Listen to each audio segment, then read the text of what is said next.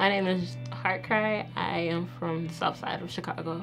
I am 18 years old and I attend Chicago Military Academy, Bronzeville. Going back to the first day, I kind of felt out of place because it was a room full of people who rapped or did some type of musical form, and I did none of that. I was just like a cute little creative writer. I wasn't necessarily a poet at that time. I was just like a kid who just liked writing. So my first day will probably be figuring out where I stand in the class. I have to say all of my mentors, they were pushing really hard for me to become this big person that I didn't feel like I had inside of me, but in reality I really did.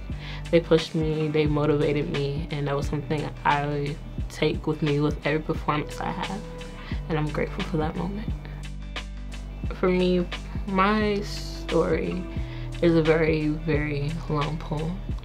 I've had ups and downs, twists and turns, all types of things. So one thing I can say about that is my story is a complex mixture that is not easily told. So my goal is to create poems that are able to give out like little sections of me in each piece. And I have the goal of creating every poem, not just for me to tell my story, but also for others to relate to my story. I hope that GoGo stays strong. I hope that I can stay connected, maybe come back as a mentor.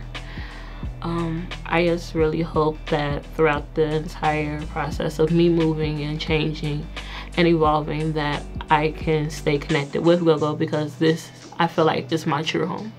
It's where I actually started and where I actually stand strongly.